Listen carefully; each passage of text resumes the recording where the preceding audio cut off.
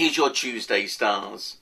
Big money kind of day. Now, there are certain good aspects to this, which means that if you are looking for a new job, or if you want to do something that demands charm and consideration and creativity and being well dressed and looking good, then you're a winner.